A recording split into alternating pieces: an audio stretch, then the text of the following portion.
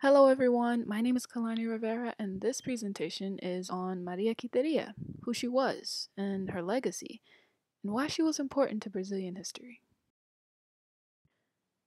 Who was Maria Quiteria? She is thought of as the Brazilian Joan of Arc, and also thought to be the conqueror of the independence of Brazil. However, many people have never heard of her. I mean, her picture is hung in the military headquarters, so she must have been someone important, right? Historians today believe that while she was living, she never received the recognition that she deserved, and while since she's dead now, she still doesn't receive the recognition that she deserved. It's interesting to see how she contributed so much to Brazilian history, and yet so many people have never heard of her. That's what this presentation explores. It goes into her life, where she's from, how she grew up, what choices she made, and how they affected the whole country of Brazil. And I also talk about what's being done now to commemorate her and how and what ways is she being remembered. Maria Quiteria De Jesus was born in 1792 and was the eldest of all of her siblings. She grew up in a poor family and ended up having to spend all of her early years working in fields in order to help support everyone. While working, she learned very important skills that would actually help her in the future. Since Quiteria didn't receive a formal education, she had to use what she learned from her parents. And these things included how to ride a horse, how to hunt, and how to use weapons. Once the war for the Brazilian Revolution began, Quiteria began working to collect donations for the soldiers who were fighting. Once she found out about the summons to fight in the army, she decided to wear some of her uncle's clothes and join without the permission of her father. She dressed herself as a male so that she would be allowed to enlist. Once she joined the army, she quickly began to earn the respect of the other soldiers and superiors. Not too long after enlisting, though, due to being mad at Maria, her father told her superiors that she was actually a woman. Once everyone found out about the truth, they still decided to let her stay in the army. This was mainly because of the skills she learned when she was younger. They saw her as a valuable soldier. Known as the first woman to serve in the Brazilian army, she inspired her superiors so much that they actually let her lead her own group of women.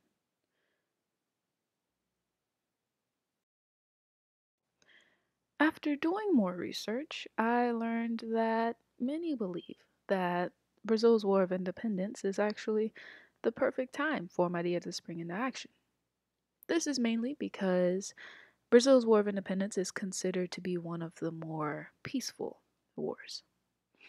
After the Portuguese royal family fled to Brazil after fighting with France, they began to appear weak. Because of this, King João returned to Portugal and left his son to control Brazil. After this, the Brazilian leaders decided that they wanted to be free from Portuguese rule. The militia insurrection began to spread throughout Brazil quickly and peacefully.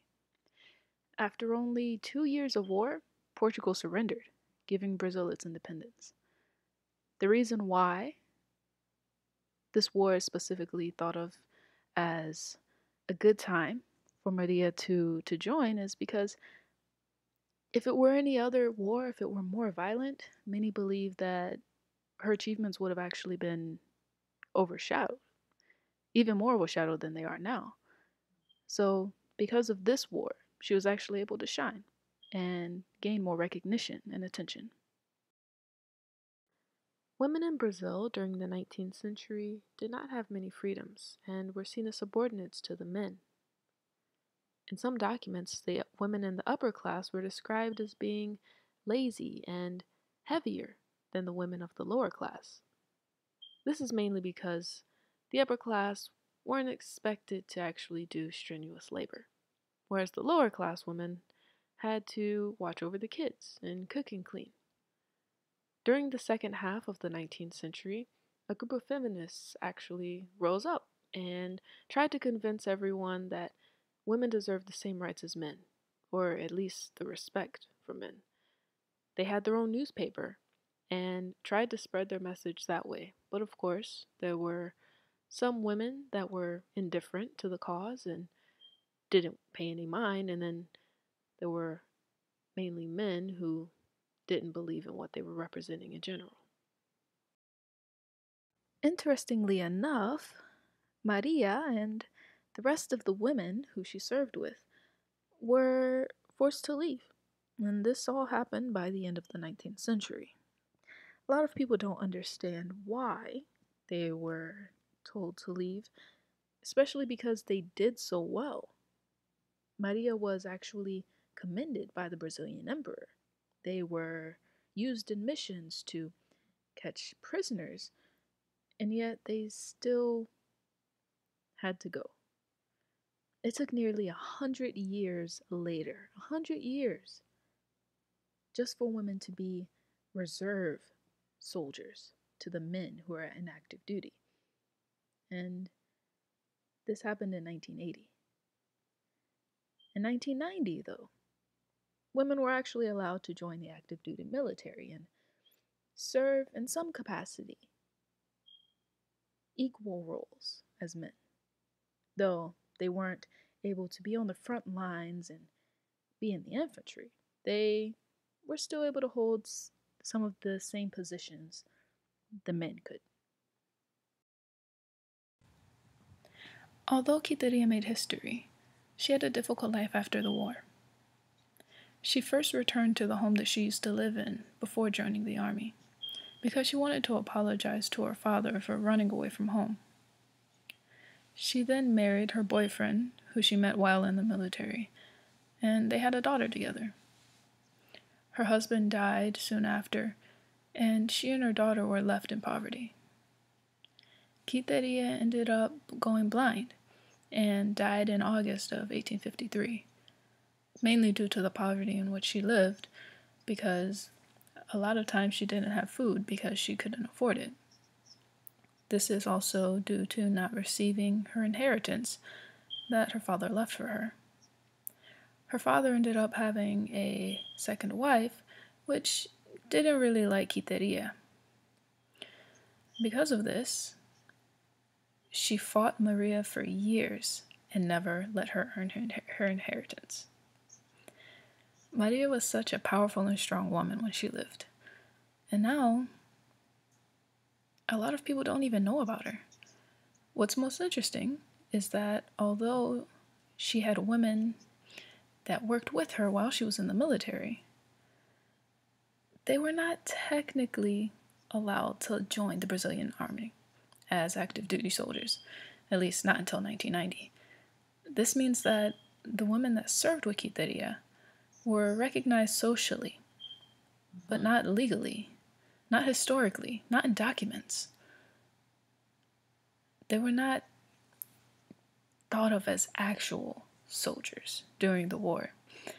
Another interesting fact is that Quiteria didn't receive national commemoration until 100 years after her death. After all that she endured and worked for, she didn't get recognition until after she died.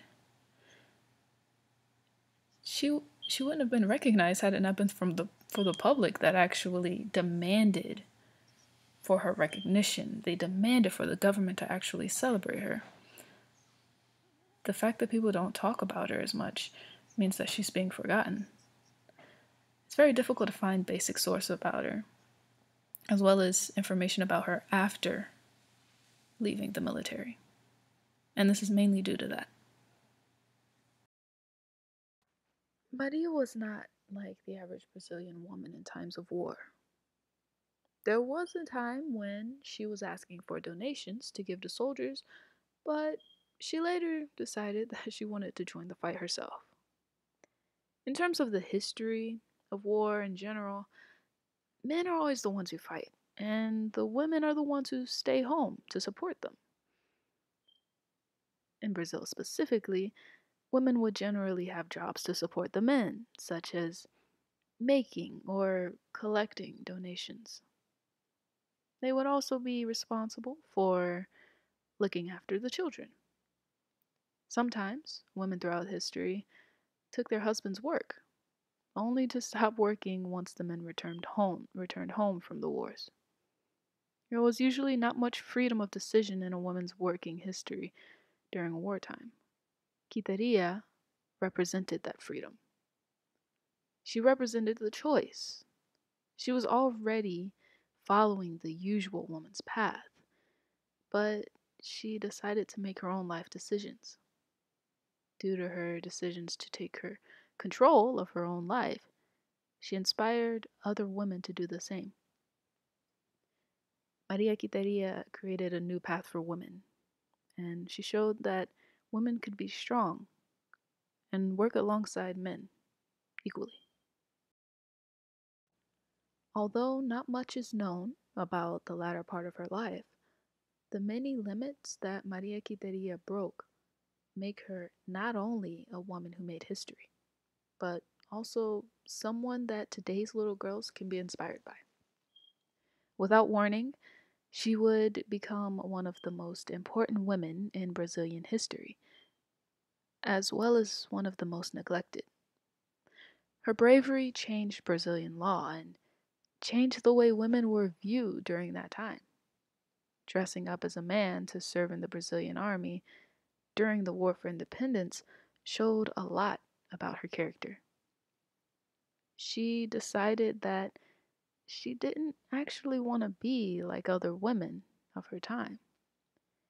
She didn't want to wait around until the end of the war. She chose to make a difference in Brazil without worrying about the consequences or whether or not people would look at her or treat her differently.